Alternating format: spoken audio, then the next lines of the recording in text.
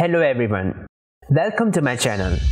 First of all, subscribe now if you haven't already. If you would not want to miss any of my new tutorials, hit that notification bell icon. In my previous tutorial, I taught you how to create paragraph styles, how to apply them to many parts of the document, and how to change their attributes and appearance with few clicks.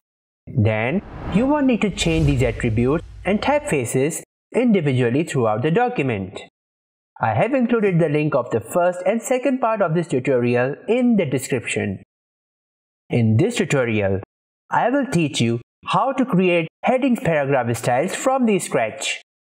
With that being said, let's get into it.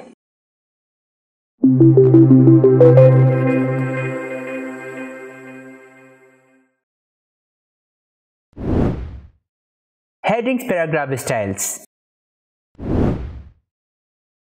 No matter how you use InDesign, headings are essential part of paragraph styles because they can be mapped to levels such as heading 1, heading 2, heading 3, heading 4, etc. You can also write H1, H2, H3 and H4 as well as subheading. It's up to you. The purpose of this heading is to add the readers the user experience friendly interface to scan and navigate the content. We want to make sure that the reader sees and takes in certain words. Heading 1 should be emphasized in bold and bigger fonts so that they stand out different from rest of the content. However, keep in mind that using bold style for the headings isn't a requirement. You can use other styles too, as long as heading looks prominent. Headings come in hierarchy levels. I am going to use 3 levels. By the way, you must use maximum of 3 levels, or preferably 2 heading levels. Now, if you want to practice along with me, then download the InDesign file that I have provided in the description. Pause this video and download it. After you open the InDesign file, you can see the unformatted text lying on a single page. The aim is to format the text logically using the headings. Let's start with creating new heading paragraph style. Let's open the paragraph styles panel. Shortcut key is F11.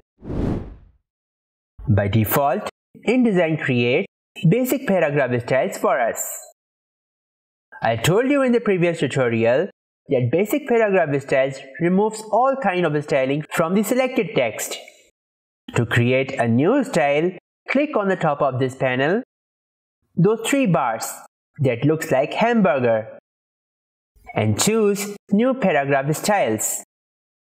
A styling window will show up. Here, you can make your styles. On the left, you can see list of options from general to export tagging. I have explained few of them in part 2. Let's rename it as Heading 1, which is basically level 1 of the heading. In basic character formats, let's choose the font family Cardo and bold style. Size 72 points. Leading 86 points. Then go to character color, choose black font, or you can give it any other color: cyan 70, magenta 0, yellow 100 and black 0. Which is CMYK 70 0 100 0. Click OK. Now that you have heading 1 style available, you need to apply this style to the text. Let's make this first text as heading 1 paragraph style. Click on this text, go to paragraph styles panel and apply heading 1 style. See, The text appearance had changed to fit the visual styling of heading 1.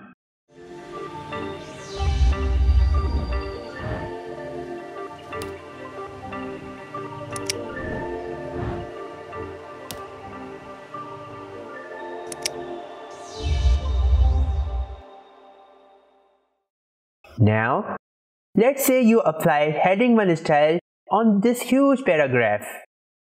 Then all this paragraph will follow the style until this line break. To avoid that, break the lines by pressing enter. And then apply heading 1 style to it. Problem solved.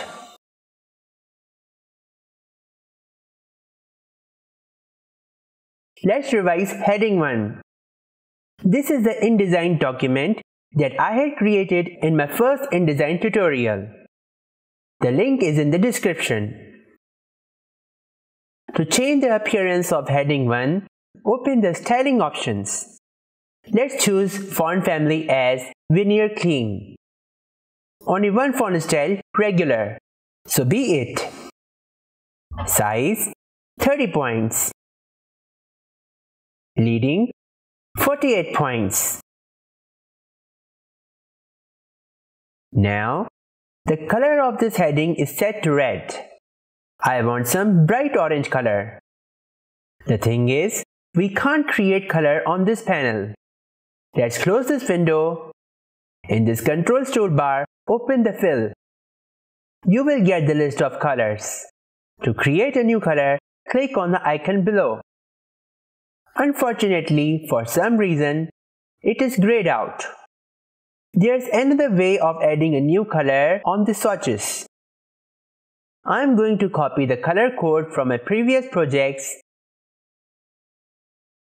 Double-click on the fill or stroke in the left toolbar and paste the color code over here. Then click Add to Swatches panel. Click OK. Open the heading 1 styling option and go to Character Color. Scroll down and see the new color is now available in the list. Select that color and click OK. Now let's create heading 2. Basically level 2. You can create styles just like I taught you before. Also, you can click on this icon. Once the paragraph style is created, right-click on it and choose Edit. Rename it as Heading 2. The Heading 2 can be the same font family as Heading 1. However, it shouldn't be as prominent as Heading 1. We want the readers to see the Heading 1 first, then Heading 2, and so on, up to the body text paragraph. I want different font family, so let's go to the basic character formats, and I am choosing Futura HVBT font. Font size 36 points. Leading 30 points. In character color, set the color to dark green. Cyan 80, magenta 38, yellow 78, and black 28. CMYK 80, 38, 78, and 28. Click OK. Now, see this next line. The sentence is a little big, but this is supposed to be our heading 2. Click over here, go to the panel, and click on heading 2. See, the heading 2 consumes the 2 lines of the paragraph, which is acceptable. But check the vertical distance between these lines. They are overlapping. It looks ugly and messy. To fix this, open the heading 2 styles from this panel. Now, go to Basic Character Formats. Then change the leading to 42 points. Now it looks neat and attractive.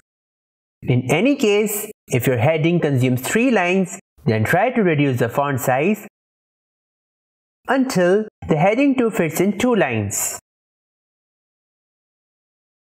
Now it's time to create heading 3. So instead of creating heading 3 once again with all those attributes, I can simply duplicate the heading 2 paragraph style. Just right click on this heading 2 and choose Duplicate Paragraph Style. Open the styling options. Let's rename it as Heading 3. This is level 3 in heading hierarchy levels. We should keep the font size smaller than the heading 2. I am choosing font family as Cardo Regular. Now I am choosing the font size to 18 points and leading 18 points as well. I am going to change the color to pure black. Now don't be confused with registration color and black color. Both of the colors might look same, but their color will appear differently after the printing. Choose the black color with the CMYK values set to 0. Click OK. Now click on the third line of these paragraphs. Apply heading 3 to each of them. See how your visual layout looks so neat after formatting.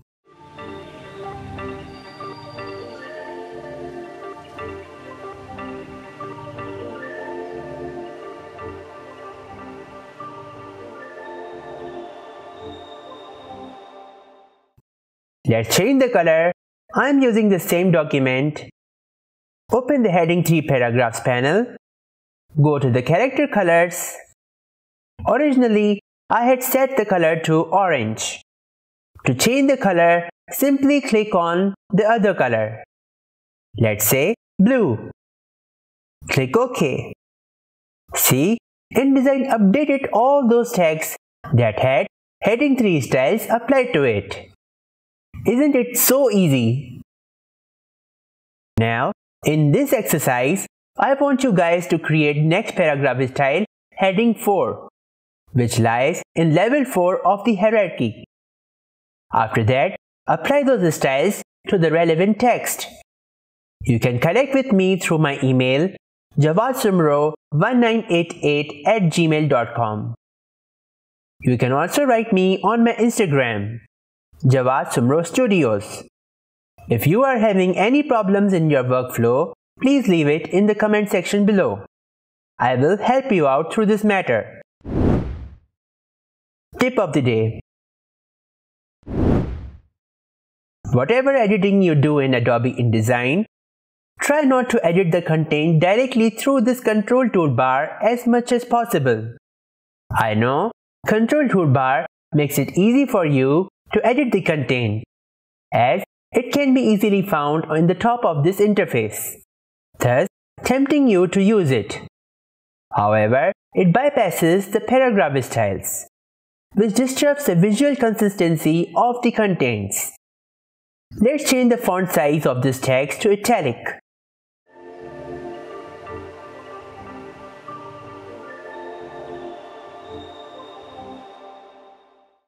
You see, plus sign has appeared next to the name of the heading 1.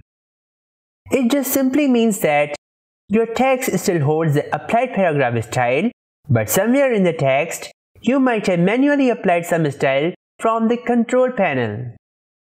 So, try to avoid it, as it can hurt your visual styles for the long run, especially for the lengthy documents. In any case, if you accidentally do this mistake, do not panic at all. Just right-click on the paragraph style with the plus sign and choose Clear All Overrides. This will clear all inconsistency from the text. I hope you liked this third part and you gained a lot of knowledge. I will continue paragraph styles in part 4, so stay tuned. Subscribe to my channel if you haven't already. There's more amazing content coming on the way. If you don't want to miss any updates from my channel, hit that notification bell icon. Most of all, if you enjoyed this tutorial, smash that like button and share it with your friends. I will see you in the next tutorial. Thank you for watching the video. Goodbye.